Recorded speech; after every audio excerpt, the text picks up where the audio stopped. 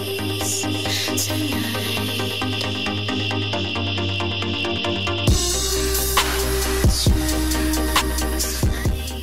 guys, welcome to our very first AskA event right here on PlanetNorth.ca. So my name's Steph, I'm from the Planet North team, and I'm very excited to welcome our speakers today.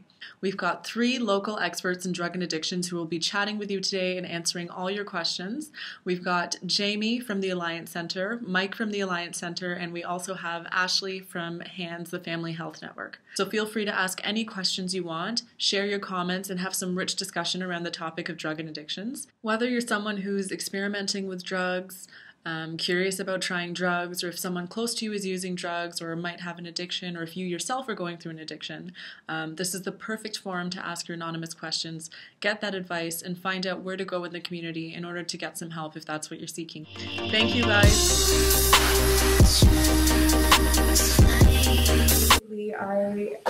I ended up getting into the addiction field because I've been touched by both addiction and mental health, both personally and professionally. So I have a background, I've got a diploma from Canada College in mental health and addiction, and I have a NIPS University degree in sociology.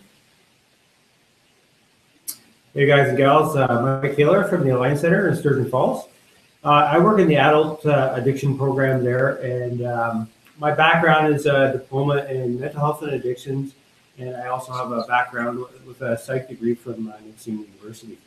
I've been working in the field now probably 11 or so years. Got a lot of specialty trainings after school with different therapies to help specifically for addiction. So if you're wondering what kind of therapies or what kind of models might work best for treatment, or if you had any questions about different treatment philosophies, hopefully we could answer all of those today.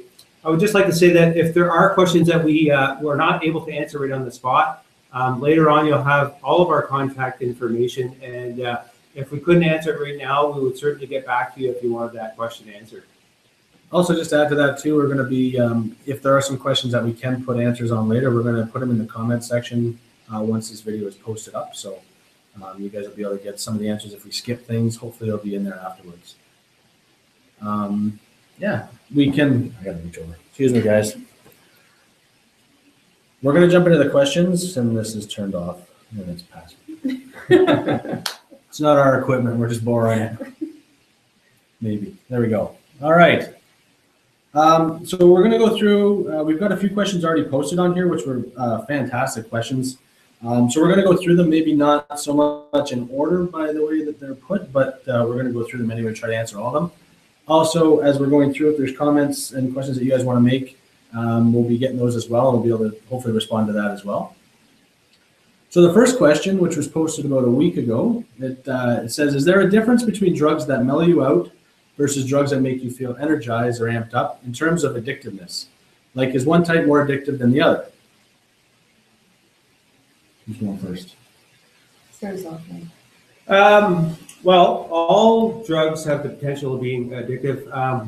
You know, historically we used to think that drugs were about 80% physically addictive and 20% psychologically addictive. And now we know through the research it's actually, those numbers are actually inverted. It's probably about 80% psychological and 20% physical. And that's we can see evidence of that in that most drugs, I mean, even opiates, I mean, the longest you're going to go through withdrawal. And by the way, all 3 of us have worked at the detox too. So we've seen people at their worst, and it's kind of grassroots education for us. But take opiates, for instance. That's probably the one that you would be in withdrawal the longest. But, you know, and other drugs, we have a very short withdrawal, but what they all do have in common is that, you know, they're all psychologically addicting. So long after the physical withdrawal is done, what really accounts for the huge relapse rates these days is the psychological part of addiction. Mm-hmm. Yeah, and I mean, to add to that, not so much as far as the addictiveness goes, I know that's kind of where the question was coming from, but you got to remember that people choose a specific drug because of the effect that it gives them, right? And that effect is determined of where it happens in the brain, and that's going to give you the effect it gives you. So someone may, though one drug may be, if you want to say physically more addictive than another drug, it might not be their thing and they might never get addicted to it, versus a drug that does something for them that they want. That's the effect that they're looking for. And that'll be the draw for them, right? So it's not just about the physical part, like Mike is explaining, it's 20% that, but it's also a larger portion as far as what's the effect that they're after? What are they seeking, right? To be able to feel different or whatever they want to feel, right? A lot of the time, an addiction will kind of go hand in hand with a habit. And it's kind of a habit that you develop, it becomes a routine, and depending on the substance that you're using, like Jeannie was saying, you're obviously using that substance and you use it because you like the way that it's altering your state of mind. Definitely there are some drugs between uppers and depressants that have more of an addictive property than others. But ultimately, I think it totally depends on why you're using it and kind of where that impulse to use or how it makes you feel as opposed to how you feel sober. We got another question here that kind of ties into all this, and I'll read it now and we'll kind of answer it, and it adds to this topic. It says, I was wondering what in the drug makes people get attached to it. Now, it's not necessarily what's in the drug that makes it, the addictive part of it. It's where it has its effect in the brain. There's a reward pathway in the brain. I wish we could show you that. But if you ever look at a cross-section of a brain, it's basically the middle part that runs from the spine to the top part of the brain. That's basically where the reward pathway runs.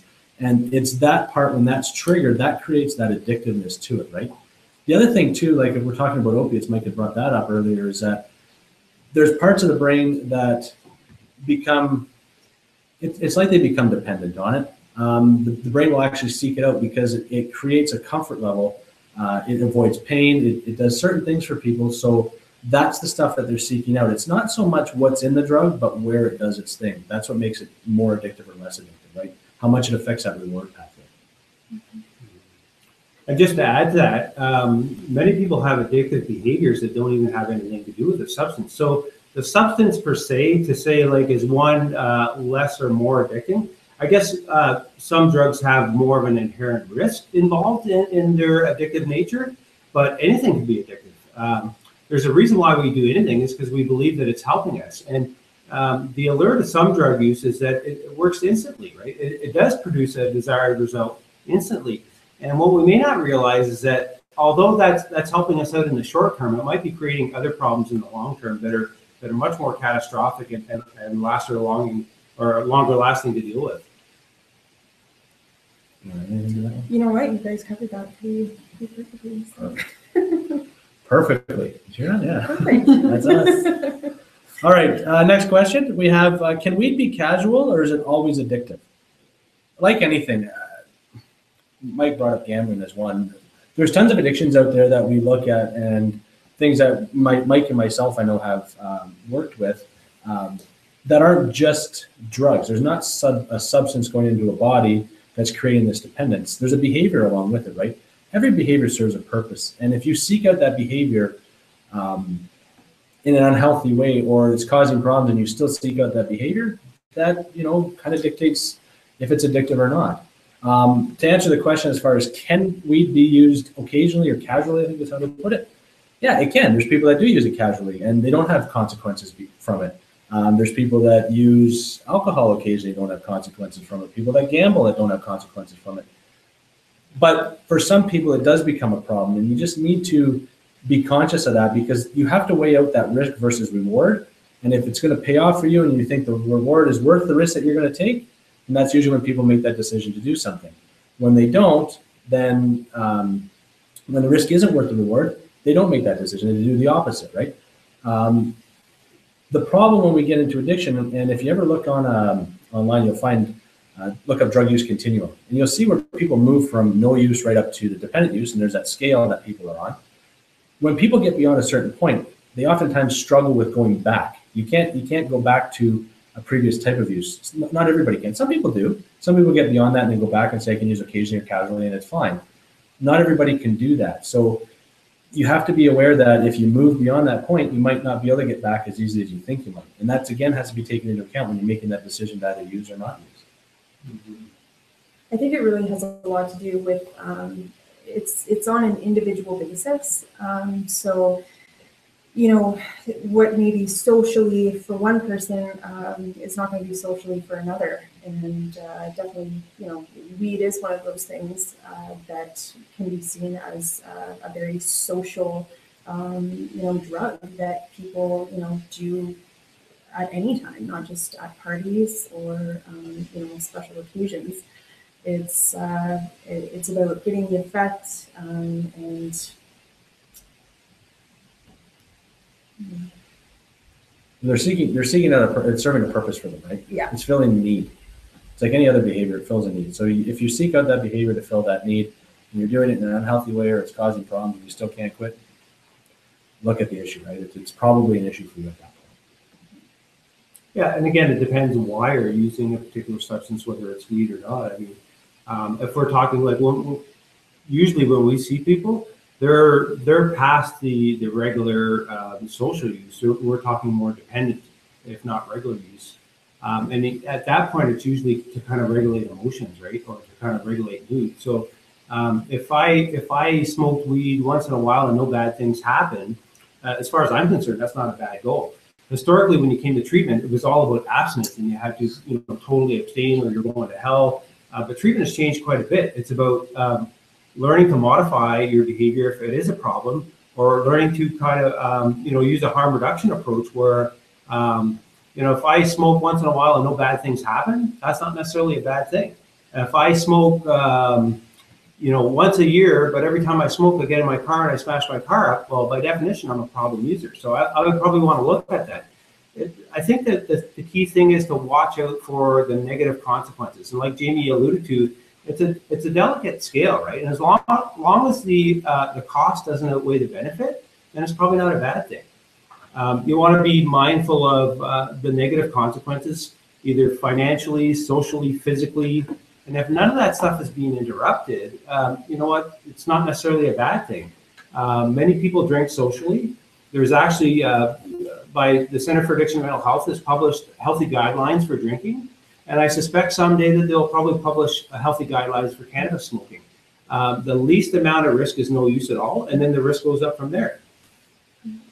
And as far as, I mean, there are drugs that there is absolutely no social use, opiates being one of them. Any kind of substance that is actually going to have a physical hold on your body as well. So it's not just about the mental reliance that you might have on it, but your body is going to be craving it also. So the next question kind of relates, and I'm trying to go through them as we're going through, just so you know, and match them up as the topics kind of roll. So we're going to come back to cannabis questions in a bit too. But this next one, it says, why with all the facts against drugs, it doesn't make people stop using them? I don't understand why it's so easy for everyone to do drugs and why they choose to do it so often. Again, that relates back to, you know, when we were talking about addiction and moving them through that continuum of, they start off and serves a purpose, and it does it really, really well, by the way. That's the catch with drugs. If you want to avoid pain from a traumatic event or memories or whatever, escape, frustrations, anger, if you use and you pick drugs to do that, they work really, really well at that. Problem is that they work really, really well at that. And it becomes what you fall back to all the time as far as a release from all sorts of pressures, right? And that's where you start to see a substance or a dependence or addiction start up, is when you start to rely on that and use it in more of a fashion that's unhealthy or less of a social thing and more of an abuse type of situation. So when people get to the point where they're at that level where they're using sort of addictively, that's when they don't have the choice to stop anymore. At least they feel that they don't have it, right? And they struggle with stopping the behavior because they have nothing else to replace it at that point. Yeah.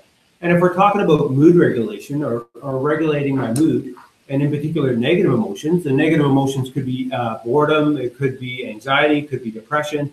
And I adopt a strategy of using even just weed, because apparently it's you know, it's natural and it's supposed to be not as harmful. Although we see a lot more people even becoming you know, up to psychiatric hospitals because weed can be very detrimental because of how many times it's been hybrid and cloned in potency as opposed to the 70s. But if I'm using a substance to avoid unpleasant emotions, I don't get better at dealing with those unpleasant emotions. I actually get more sensitive to those. And what happens sometimes is if I use that, I have a saying, like if the only tool I have in life is a hammer, pretty soon everything starts to look like a nail. So if every time I'm bored, I smoke weed, or every time I'm anxious, I smoke weed, I don't actually get better at boredom or anxiety or depression or whatever negative emotion I'm trying to avoid, because it's an avoidance strategy. And we're not talking about social use, we're talking about regular dependent use here. I don't get better at those emotions. I actually get more sensitive to them. And then what happens later on is I start developing other problems that I didn't even have before. So maybe legal problems, financial problems, relationship problems. So not only am I not better at my original problem, now I have all these other problems that I didn't even have before. So we want to watch out for that stuff when we're talking. There's a big difference between social recreational use and regular dependent use, right? So we want to make those distinctions too. Yeah. And addiction is kind of, I always like to think of it as building a bridge in your mind. And like Jamie kind of said, is if you're using substances, if you're having a bad day, or if you're not coping well with a tragedy, or there's many different reasons. Maybe you're just bored.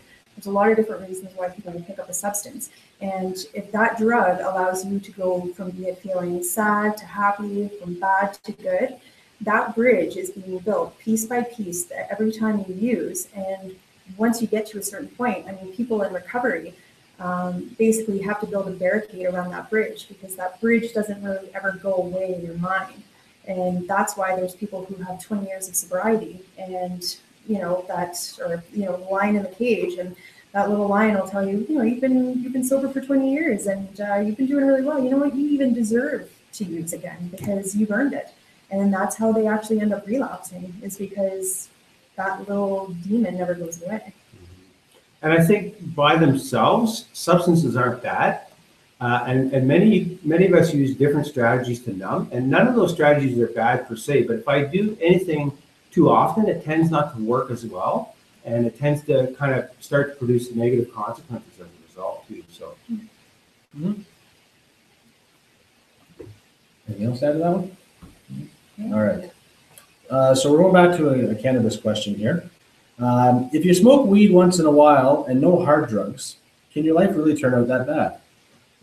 Will all the things that they say in the media actually happen if you only smoke a couple times? Since I've heard weed isn't addicting, for example, losing all your friends, grades dropping, etc. So basically the question is, are they asking, will that happen if you only use occasionally? I don't know. It could, it might not. That's the truth. Is it's not necessarily so much about the amount that people use or the frequency of that. It's about how it affects you, right?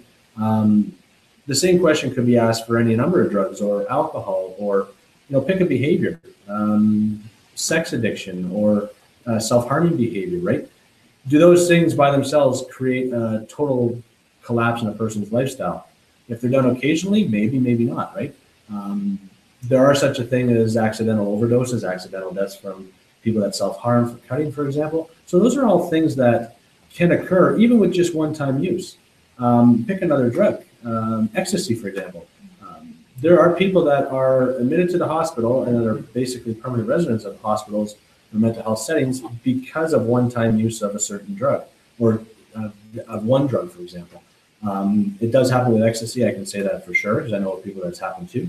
And I'm sure it can happen with other drugs as well. And I've heard of people that have had psychosis issues with regards to cannabis specifically, where their first time use of cannabis has created psychosis issues. So will it happen? We don't know. And I think that's pretty much the biggest risk when you're talking about it, is you don't know who it's going to affect.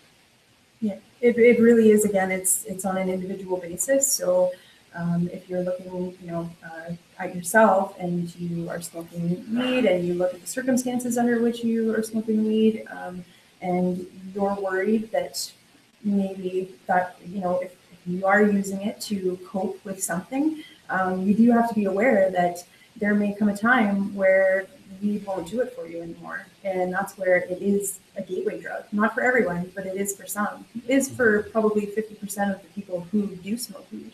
And then that's when, weed doesn't have the effect that you want, or maybe you've allowed yourself to become such a regular, marijuana user that you decide to do cocaine on weekends, and then before you know it, you're doing it every day because you enjoy the way it feels. People don't become addicted because these things make them feel like crap. People become addicted because, you know, they actually enhance, or it allows your brain to think that it's enhancing your life.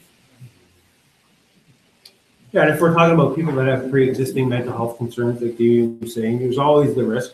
If I smoke once in a while, you know, I don't want to condone any kind of drug use because I don't have to live with the consequences of that.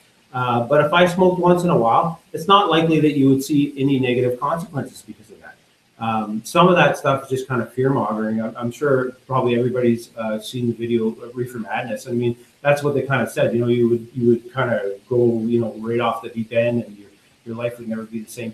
However, if you did have a pre-existing mental health concern or a family history of that, there's some research that says, you know, you're about 800% more likely to develop. Well, we're talking about schizophrenia here. If you have a gene and that runs in your family, you're about 800% more likely to develop those symptoms, and those symptoms would come earlier and they would last longer and be stronger. So I've read some research that says if you have a family history of schizophrenia, that you should avoid cannabis like it's the plague, quote unquote, right? So those are things that you want to take into account when you're considering using any kind of drug. I mean, I think education is key and making informed decisions about the drugs that you're going to use, why you're using them, what the cost is, what the benefit is. And I mean, I know it sounds like a broken record, but I mean, those are important things to consider when you're going to be using substances, right? You know, when I was growing up and you bought drugs off the street, you kind of knew what you were getting. Today, with this wonderful thing called capitalism, people want to maximize profit. So you're not necessarily getting what you think you're getting to, and it can have a different effect every time. There are people that overdose the first time they use. We know now that trying to scare people doesn't have any effect at all. In fact, I think educating people is the answer to it, right? So, I mean, I don't know if any of you guys ever heard about Dr. Gavin Marte, but if you ever get a chance to Google any of his stuff, he has amazing stuff. A lot of addiction stems from trauma or neglect or stuff like that, unpleasant emotions or unpleasant life events, and then trying to kind of tolerate that or numb it a bit, right? And one of the things he says is that one of his quotes is, you know, we have to stop asking why the addiction and what's the pain behind it. So if you're using a substance to deal with some sort of pain or trauma, that's a whole different thing than social use, you know. And marijuana specifically, I mean, there have been studies that show in people under the age of 18, the more you're smoking, the more it's actually depleting your body of its natural feel-good, you know, serotonin and dopamine, and, you know, things that your body is naturally releasing to make you feel happy and to make you enjoy things when you are sober, which is kind of meaning that the more you smoke, the less you're going to be able to cope with things on your own terms. Yeah, some chronic opiate users find that they're left with chronic depression afterwards, and that they can find no pleasure in anything because drugs does it in such a way that's so unnatural that nothing in the real world can compare to that. When we're talking about cannabis use, and even moderate to mild cannabis use, and we're talking, you know, ages 12, 13, 14, right up until 25, the human brain is undergoing another huge development, right? So what happens is you're putting a foreign substance in there when your brain is still developing. Now, if I smoke once or twice a year, it's not likely going to have any effects. I couldn't say for sure because I'm not a doctor, and everybody's different, right? There's always what they call individual differences, and people are going to react to different substances differently or have different things as a result. But if I start talking about regular use or even dependent use, I can end up being a very different version from who I was supposed to be.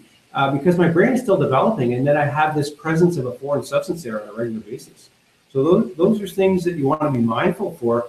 And what happens most often is they used to say, you know what, if you didn't have a mental illness before you had an addiction, you were probably going to have one. Well, now they've changed that to say that you absolutely will have a mental health problem after having an addiction, i.e. Anxiety or depression. Now, the human brain is really good at bouncing back from stuff. But for some people, they're left with long-lasting depression, perhaps for the rest of their life, or some sort of anxiety disorder, because their brain is being rewired And I'm sure Jamie's going to add to this when it comes to the kind of the neurons in the brain and brain development. So I'll let you take it away there, Jamie, because I know you're going to add to that. Yeah. So a few things. One, like Mike said, the brain's good at bouncing back to a degree. Okay, you have to understand that the brain does bounce back better the younger that you are.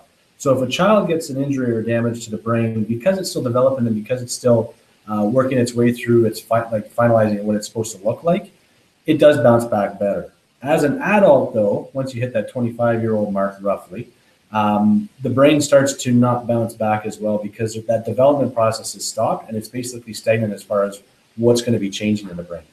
Now, when we're talking about cannabis specifically, pot is a fat-soluble drug. Drugs can either be water-soluble or fat-soluble, which means that they dilute into water or into fat, either one or the other. They can't do both.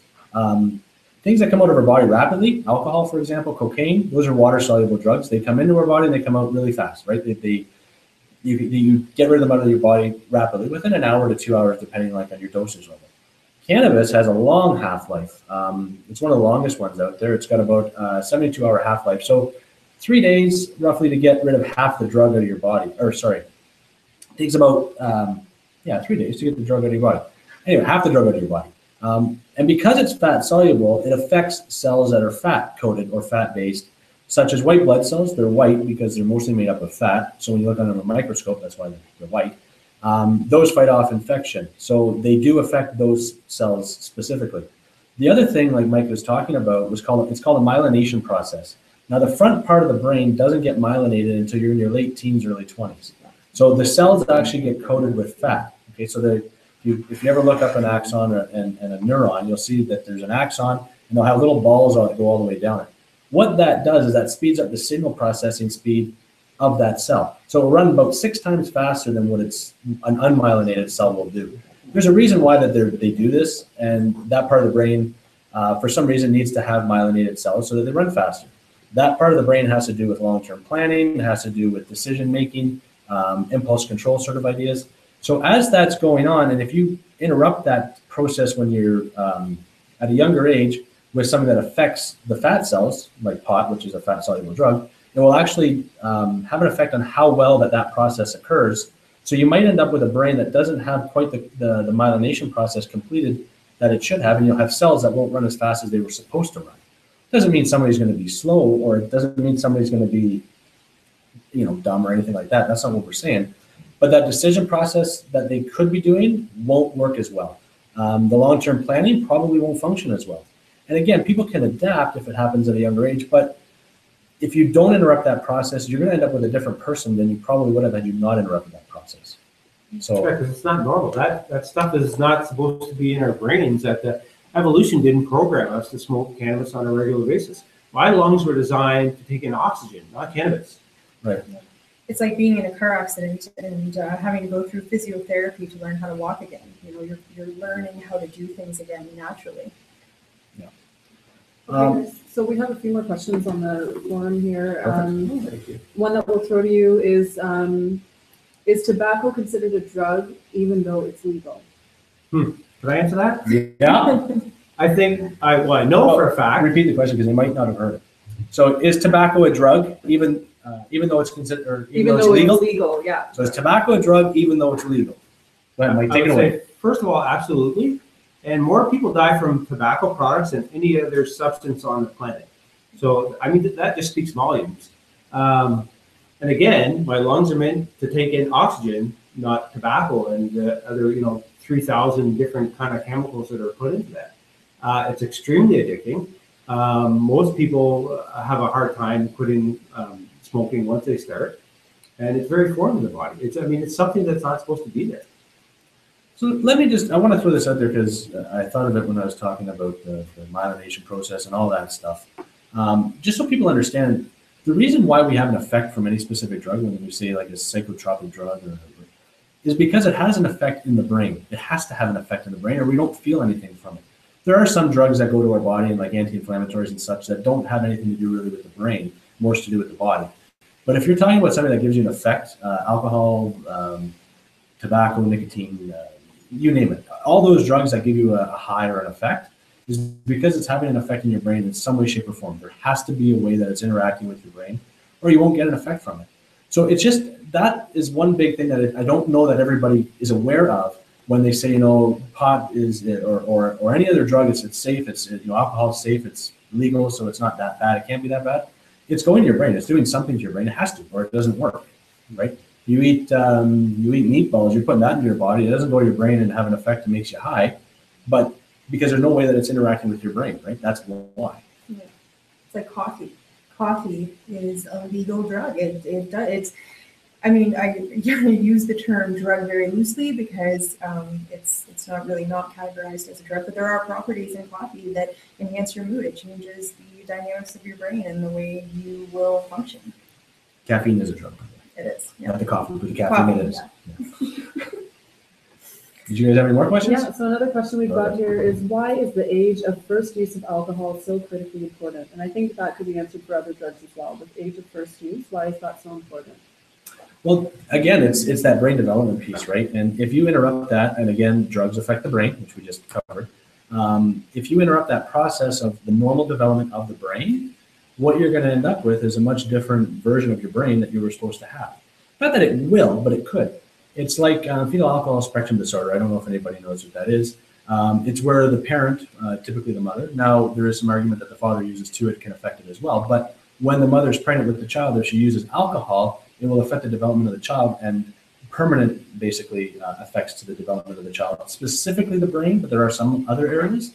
But the research that I've seen, there's nothing really definitive on it yet as far as to say it's for sure one-time use, but as little as one-time use can have a profound effect on what that child looks like and the child's brain development when it is at the end of the day. Yeah, depending on the fetal development too, at the different stages of fetal development too. Mm-hmm. I think certain experiences too, from the time we can actually process things and learn things, we are always associating one thing with another.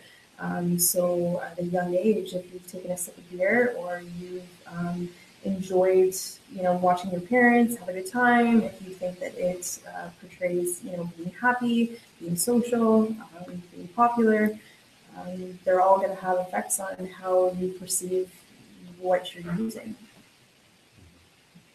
And again, like just to say, substances themselves aren't bad. It's how we use those substances, right? Substances have been around since the beginning of time, used for ceremonies, used for many different things. So, I mean, me and Jamie talk about this often.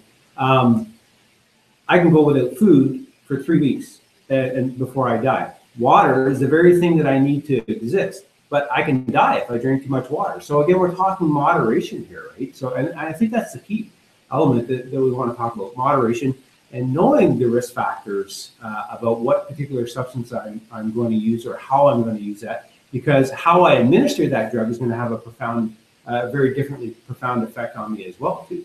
And knowing those risks, some drugs, I don't think cannabis is, this is just my personal opinion, I don't think cannabis is a gateway drug. I think for the most part, alcohol is probably the first drug that we're introduced to. Grandpa gives us a little drink of his wine or whatever. So, I mean, does that mean because I drank alcohol from Grandpa, I'm going to be raging alcoholic? Probably not, But I mean, so it's just how you're using those substances and why you're using those substances that are the biggest thing, I think. Yeah. One of the big things to take away, even from what we're talking about today, you pick any behavior, any substance, any drug, you're going to have people at one end of the spectrum saying, it's the most wonderful thing in the world, it's fine, there's nothing wrong, it's all bullshit, whatever. You have to beat that one. Get ready because another one is coming. Then you're going to have people at the other end of the spectrum saying, oh my God, it's the most horrible thing in the world, you can't do that, don't do that. The truth is somewhere in the middle with most of this stuff, right? Sure, there's risk factors, and that's one of the things that we're talking about. And there's decisions to be made as far as what's safe, what's not safe. That's a decision you're going to have to make. But for the most part, as long as you make an educated decision, you're making the best decision you can make, right? Yeah. But it has to be educated and made based on fact, not on opinion, right? And a lot of the stuff that we're giving is opinions because that's what we have to give to you. But we're giving you opinions based on 25, 30 plus years of experience doing this stuff, right? Yeah. So keep that in mind when we're talking about what we're giving you for information. Yeah, if you're looking up a drug to see what the particular effect of that is or how risky it is, don't go on to Facebook chat line. Look at a research article or something that's kind of like a journal article or a medical article, because it'll be valid and it should be pretty realistic and not somebody's version of something that they thought up, right? So. And just as an extra, I think it's always really important to know your family history as well. Mental illness, prone to addiction, things like that. Not because it will necessarily mean that happens to you, but I think it is always very important to kind of know what predisposed genetics you have.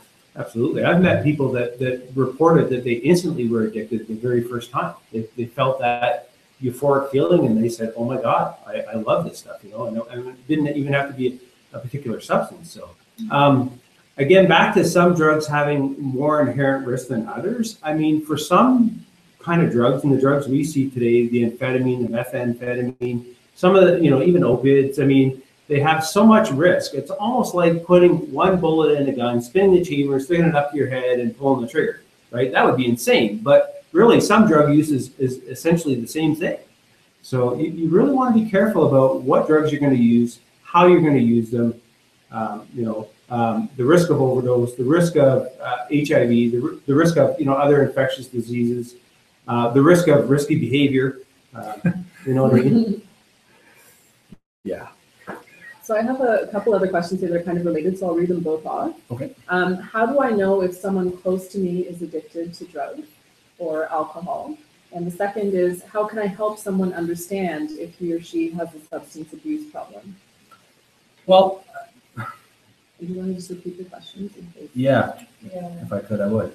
So how do I know if someone close to me is addicted to alcohol? So how do I know if somebody close to me is addicted to alcohol or other drugs? And how can I help someone understand if he or she has a substance abuse problem? And how can I help someone understand if they have a substance abuse problem? Okay.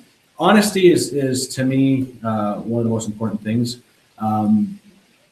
We were talking about this earlier, but each counselor has their own style on how they work, right? I'm a very straightforward type person when I'm working with somebody. I lay it on the line because the next time that they go out and use could kill them. So to me, I don't pull punches. If I have to say something, I'll say it. And I think that's really, really the most effective thing to do, whether you're dealing with somebody who's using or whether you're dealing with somebody who's affected by somebody else's substance use. But you need to be honest with the person. So if you see a behavior, you call people on it. You say, this is what I'm seeing. You don't do it in a judgmental way. It's not an accusation or anything like that. It's to try to bring awareness to that person to say, here's what I'm seeing. I'm giving you the information. What you choose to do is up to you because I've done the best that I can to give you that information. But some things, we'll go over some things to watch out for. Not that all of these or any one of these applies to say that this person is definitely an addict or anything. Lying, cheating, stealing, those are pretty good indicators. If somebody's doing all of those, watch out, right? Money, financial things, drug use, alcohol use, it costs. And the more you use and the higher levels that you use, starts to cost a lot, right? So those are things to watch out for. Hiding things, changes in behavior, changes in friends, those are things that are, they've been saying them for years, but they are true, right? When you see somebody suddenly go from being really good in school and trying really hard to not really caring about things and giving up on life, giving up on things, I'm not saying that that's addiction, but that might be something that as an indication of that. It could be depression, could be many different things. So calling people on their behavior really opens up that opportunity for dialogue to say, well, that's not what's going on. I'm not using drugs. I'm just, I'm sad because of whatever, A, B, or C. Well, it opens up that opportunity to be able to do that, right? So you guys got anything else to add to that? Well, I would just to add to that, like people that are at that stage of abuse, they're just not doing well in life. I mean, it's pretty obvious. Most likely, they're the last ones to figure out that they're not doing well. Everybody else around them, says, "Holy geez, you're out of control," and they might not figure it out yet because we have a thing called denial, and it's a part of our brain. If I'm already not feeling so good about my life, my brain is not going to allow me to see the whole picture because I probably have a meltdown. So people become in denial about their behavior or what's going on around them. And it's not that they're deliberately trying to do that. By the way, I've never met anybody that came into my office and said, when I grew up, I want to be a drug addict in school with my family and wreck steal from my grandmother. It's not a choice. It's not about willpower. If it was about willpower, I wouldn't even have a frigging job, right? Yeah. And so, many people stopped having fun a long time ago, but they can't seem to stop that behavior because it becomes so hardwired in the brain, and that the bridge that Ashley was talking about becomes so easy to go across. And because it's my one catch-all, fix-all thing for dealing with everything in life, it tends to be, it preoccupies everything in my life. And people tend to, if they seem to be preoccupied with a particular behavior or a particular, even they're just gone. They're not emotionally available. They're just not there anymore. They're not present, right? Those are all signs and symptoms that something's going on. Yeah, I don't have anything to add. I think Jamie and Mike did a great job of things to look for. They covered pretty much everything. So it's just important to remember to always try and come from a place of concern and compassion. You guys aren't the experts. You really are going to be there just to help support them. And like Jamie said, honesty really is the best policy.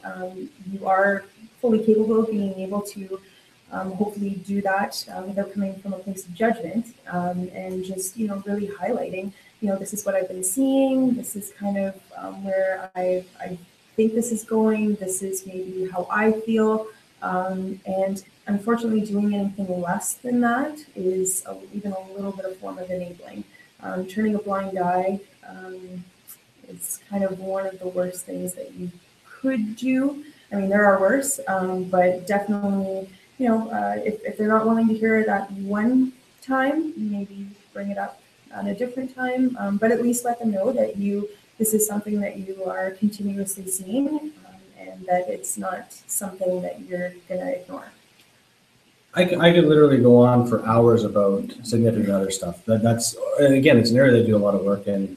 The people that I see a lot of people in that. Just to add to that, and just to kind of keep, this is what I tell parents when they call me, and I have quite a few times parents will call me and say, my son's doing this, my daughter's doing this, what do I do? Have you called the cops? Or they stole from me? No. Well, why not? I don't want to get them in trouble. Okay, well, when we talk about enabling, this is a behavior that if they continue to do, it will kill them in one way, shape, or form eventually, right? If it becomes an addiction and that's what happens, it will kill them. So basically what you're doing is you're enabling your child to kill themselves. And I tell parents that straight out. And it might seem like a stretch to some people, but the reality is that's what's going to happen. I mean, if it becomes an addiction and that addiction is left untreated, it will kill the person. That's the definition of a disease, right? It has to have symptoms, it has to be progressive, and if it's not treated, it's fatal. And the addiction qualifies as a disease, therefore, I'm not far-fetched in saying that it might be years down the road, but that's how severe and how significant a person's choice and behaviors when it comes to working with an addict is so important. And to not enable is probably the most important thing, right? So, and if I could just add to that, every drug has a faster or slower progression as you get into addiction. Cannabis and alcohol, you could probably be very functional for many years. There's a lot of very famous, prominent people in our communities that have problems with alcohol. And if you drive by their house, you might not see that. Outwardly, they look very functional, and they can be very functional for years. Drugs like methamphetamine, crystal meth, even opiate use, you'll see a really faster progression with the addiction, right? So just because you don't overtly see or openly see a whole bunch of negative consequences doesn't mean that there's still subtle dysfunction. You drive by the house, it looks beautiful inside, but there's a lot of disconnect there. There's a lot of hurt or pain, or there's a lot of needs that aren't being met in the house. There's a lot of disconnect. If I'm, just to give an example, if I'm bonding with my children and I'm in an altered state of consciousness, even if it's cannabis, I'm interrupting a natural process of bonding with my children. That's not natural. There's going to be consequences for that. It's not a natural form of development, and that's interrupted. Any time spent on unhealthy behavior is just time taken away from what could be healthy behavior. Mm-hmm. And time is the most important commodity that we have. We can get more cars, we can make more money, we can buy more food, we can get more water, but we can't get more time. It's one thing we can't get more of. Once it's gone, it's gone. And we even have terms for getting rid of it. Killing time, wasting time, pissing time away. We have all these terms for the one thing that we can't get more of, the one thing we can't get more of. So again, like you said, it's very important to use that time wisely. I have a question here that I want to answer because it's a fantastic question. They're all fantastic. They're all fantastic, but I really like this question. And there's no such thing as a silly question. I'm going to sound weird saying that once you hear the question, but the question is, can smoking weed affect erections? Can it affect erection? Yes. Okay. So, okay, you want the answer? Yes, it can. And here's why it can, okay? Remember how I said earlier, cannabis is a fat-soluble drug, right? Well, the brain and the white blood cells are not the only areas that have fat cells in them. Another area that has a super large amount of white blood cells, or of fatty-coated cells, is reproductive organs. And for men, you can actually smoke enough weed to reduce the amount of testosterone that a person has to the point where they basically develop breasts, like a woman has. Interesting.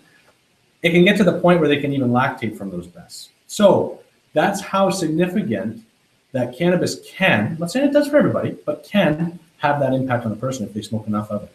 So just be aware. So to answer the question as far as can it affect your erections? Absolutely, because it can affect the testosterone levels. And we get approached all the time. Me and Jamie do a lot of presentations in the community and in the schools, and we get this all the time where people say to us, you know what, everybody smokes weed, right? No, not everybody smokes weed, and we can show you some stats that across Canada, that not every, about 11% of the people across Canada smoke. That was an Ontario, okay, Ontario stat, 11%. But it's not too far of a leap to say that that would be the same across. I mean, different provinces would be different, obviously. But it's not too far of a leap to say that not everybody smokes weed. Maybe in a small northern community, maybe all you see is your friends doing that. But in fact, if you look statistically, not everybody does that behavior. Right? And talking about a small northern community, we said it before. Mike and I both work out of Sturgeon Falls, which I think the greater Sturgeon area, if you can call it that, but has about 3,400 people population-wise, something like that. So it's a small northern community. That's what we are. The health unit here in North Bay, which also covers West Nipissing area, Parry Sound, North Bay, Nipissing District. They did an oversampling of the students once the Ontario Student Drug Use Survey came out from CAMH, which is the Ontario one Mike was talking about. When that came out, they did an oversampling population, so they sampled all the students from West Nipissing in the high schools to see if the numbers matched up for small northern communities to what the student survey was showing for across Ontario. And the numbers were almost identical. There was no statistical difference between northern communities and the rest of Ontario. So comparable-wise, the numbers show the same, and I can't remember what they are. If you want to find out, I can tell you that if you go on camh.net and look up Ontario Student Drug Use Survey, it's OSDUS, you will find the 2013 one is out now. You will find those stats in there, and I can tell you that the Sturgeon Falls stats match up almost identical to what the 2000, I'm sure it was the 13. It was either the 11 or the 13 stats that they compared them to, and they're almost identical. So yeah, and on the same website, I'm certain they'll still be posted that you can find the stats for cocaine use, you can find the stats for alcohol use. But all the stats are there. Yeah, they're all for all the drugs are there, and it shows the trends. It shows which drugs are being used more, and it divides into grades. All that stuff is displayed there. And it was funny because when we talked about that, the students said, "Oh, that's for older people. That's not for students." And we find out the stats are very similar, right across the board for everybody, right? Mm-hmm. So, do you want to pick another one, or you want us to? Yeah, sure. We've got a question here. What are some tips for people who are trying to quit smoking on their own, if you have any? I don't know if we're talking cigarettes or other stuff. If you have any, maybe tips in general. We could start with cigarettes, and if you have other tips. I can speak to that. There's a lot of different.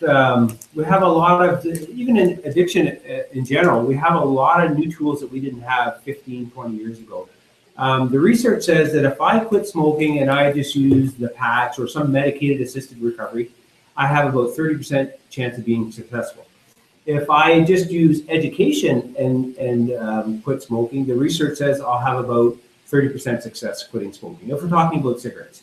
And you know what, addiction is addiction. It's not the particular substance, it's the behavior, really. And so it's not too far of a leap to say that the research could be very similar for a lot of different substances. But they say if we combine those two philosophies, the education part and the medicated assisted part, whether it's the patch, the gum, or whatever other things that they have available, then my odds go up to about 60% for being successful at achieving my goal of quitting smoking. That's why, and best practices show that for mental health as well to be the case, not just for therapy and not just for the psychiatry piece, but to mix the both is where you have your highest chances of success rates. So it's comparable not just for addictions, but for mental health as well.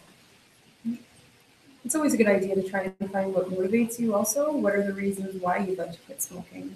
Write them down, try and look at them every day. Reinforce that feeling of, why you want to be able to quit. And I can throw up another question. Or do you have any? Well, here's one. We talked a little bit about pregnancy earlier. Is there a minimum limit you can use of anything, drugs, alcohol, or smokes, if you are pregnant? My professional recommendation to that would be the minimum or the maximum that I would suggest you use is 0 when you're pregnant. And the risk goes up from there. And the risk goes up from there. Like I said before, and I don't know if they caught this part of the video, but there's still some research that's showing, we're not 100% sure, but even one-time use can have such a profound effect on the fetus as it's developing, right? So even if one-time use is really too much. And there is some people that are looking into it. There's some research being done with regards to alcohol, whether the male, the man who's contributing to that child development, procreation, the other half. Anyway, if they drink during that process, if it has an effect as well on the fetus. So it can be to that extent that even one-time use on the father's side, when that's occurring, can have an effect as well. But again, there's no research to definitively show that. But as far as a professional recommendation, is 0 during pregnancy. Mm-hmm. And because everybody's different, it can have a different effect as far as alcohol and mom drinking. And we're not really sure, 100% sure, when that fetal development is affected the most, because there's a Greek term, and correct me if I'm wrong, Jamie, but it's called pterygoin. And really what it means is monster, right? And so we're talking about alcohol being a monster to the fetus, right? And that it could happen at any part of the pregnancy. They're not 100% sure when that will happen to the fetus. Does it always happen? I don't think so, but the possibility is there. Just like the earlier question, will those bad things happen to me if I smoke cannabis or if I drink at a very young age? Not when we're talking about once in a while use. Not likely. Is it possible? Absolutely. Now here's a question that's tied into that one. Can a person be too young to become addicted to alcohol or drugs? We see people that are, or children that are born addicted to substances, whether they have a dependency on it. So when they're born, they go through withdrawals from that drug. So it shows a dependency. I haven't seen any studies lately that show any kind of longitudinal study to say these children that are born that way, are they more likely to develop addictions later on in life? My assumption would be that they'd be predisposed to that. So any drug use would probably have a higher likelihood of becoming a problem for them. But again, I don't have data to say that specifically. Yeah, I've read some research that says, if you don't have an addiction problem by the time you're 25, you're not likely going to. But again, there's always those people what they call outliers on the outer ends of that research that, people can develop addiction later on in life, absolutely. Most likely if you don't, which suggests that people become addicted or develop those behaviors, in their teens, right? Because, like I said, if you don't become addicted to a particular substance by the time you're 25, and really addiction these days, we know more and more that it's not necessarily about a substance. Addiction can be about a particular behavior too that has nothing to do with substances. But if that's not going to happen by the time you're 25, it's not likely going to happen. Yeah, but it's not the rule, though. Again, it's an individual basis. So I think the earlier you're going to start with these behaviors and these habits, the harder it is going to be able to kind of get back onto the healthier way of coping naturally the way you need to. Can you give me that question? I think so. Okay. I have another question here, and it had to be clarified. I guess some people were unclear, and I was unclear on the question too. But one person's asking about the stuff that people use for hiding things in, like fake pop cans, weed, like for hiding weed in, hats, lighters. Do cops check that stuff? None of us are police officers that I know of. Just kidding. But I can tell you from talking to officers that they do check, and they know actually a lot more than we think that they know, and they look for things in a lot.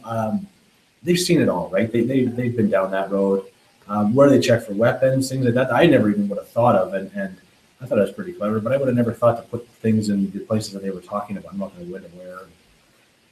It's not dirty, but get your mind on the other officer. Yeah. But anyway, The answer to that is I would suspect that they do, and there's some indicators and things that they watch out for, and things because we have a display at the Alliance Center that shows a lot of that stuff for parents to become aware, because we always had questions about that. Where do kids hide it? How do they hide it? How do they get it past us? Because they still are, and we don't know how. So we do have a display that we show people, and they do. We have the hat, we have like a Red Bull can, pop can, things like that we things that you wouldn't think you would hide in. So, yeah, but you guys know that stuff too. It's not like we're telling you stuff you don't already know. But to answer your question, as far as would the police look, yeah, they're going to look. And if you get away with it, it's just dumb luck. I would say that you got away with it. I mean, there's a lot of, you can even buy that stuff now. You can buy the Red Bull, the Red Bull cans that you screw off, or any other kind of decoys. But anytime, especially if it's in a car, you could just be stopped on the side of the road. If a police officer feels as if that they have a reason, if they suspect whether you're high, if they can smell it, anything like that, they have every right to be able to search every inch of you and your property. So I think we are going to did you guys have any last words that you wanted to add, just to sort of wrap it up, or share any final thoughts with our audiences? For me, if anybody has any further questions, our information, our contact info is going to be posted. We definitely would, I myself, I can't speak for everybody else, but I would love to have people contact me and ask me more questions. Hopefully this shows, that we are approachable, that we're open to pretty much any question. There are some things that we probably can't answer if it's too technical with regards to specific substances and chemical stuff. Like we're not doctors by any means, and we don't do any kind of research in that regard. So it's hard for us to answer some of those questions.